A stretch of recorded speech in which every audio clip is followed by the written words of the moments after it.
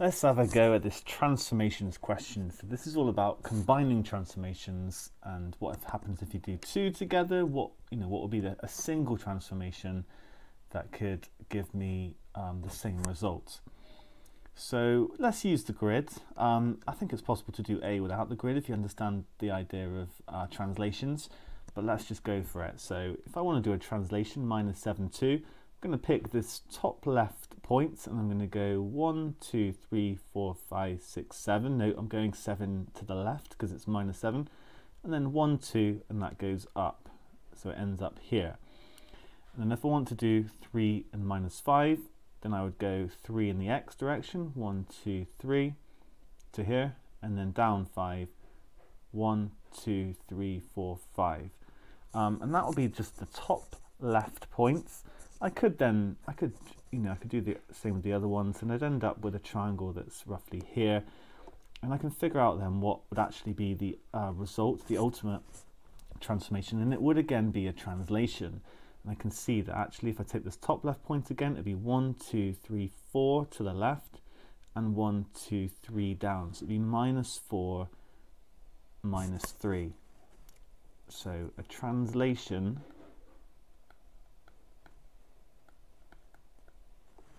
of minus 4, minus 3. And actually, that's what would happen if I added these two vectors together. If I did minus 7, 2 plus 3 minus 5, that is a way of actually applying both these transformations.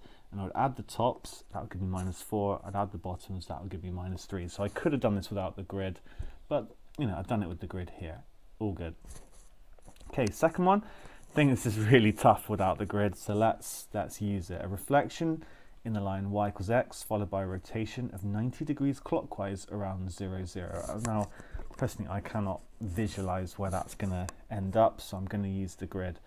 First thing I'm going to do is draw the line y equals x, and that is the line that's perfectly diagonal. All along it, y is equal to x, 1, 1, 2, 2, 3, 3, and so on. And what I then get is I do a reflection. So I basically take each point and I'm going to go into the line perpendicular and then go the same distance. So that point's going to go there, that point's going to stay the same, and this one is going to go 1.5 and then 1.5 again. So I see the corners of my triangle. Now here's one that I did earlier. That's where it's going to end up. Okay, that's the first bit. And then what? A rotation of 90 degrees clockwise about 0, 0. So for this, you would use tracing paper, and you would you'd put your tracing paper over this triangle and draw it, and then put your pencil on 0, 0. Use that as the pivot point, basically the center of rotation. And then we're going to go 90 degrees clockwise. Sometimes you say, like, put an up arrow on the tracing paper and then wait until it's pointing right. I'm not going to do that here, but you can do that. But let's go for it. So I'm going to rotate it. Okay, rotating it clockwise about 0, 0. That is what I'm doing here. You've got to trust me. And it ends up there, pretty much. Okay, and at this point the arrow would be facing to the right if I had done that. So that is the final result. Question is, what single transformation then would get me from here, this red triangle, to now my final result, this green triangle? It's not a translation. It's actually not going to be a rotation. That wouldn't work.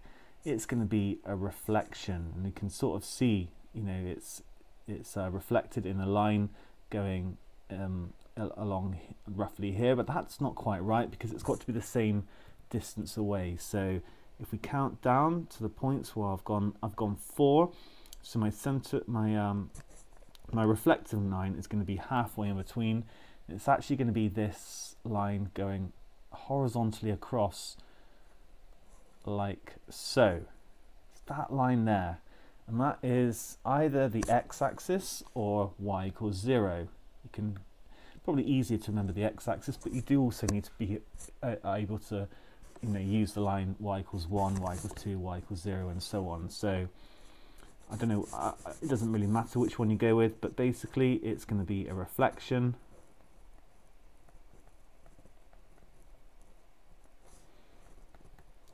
in, I'll go with the x-axis in this case. Okay, nice question, nice answers, good, good, good.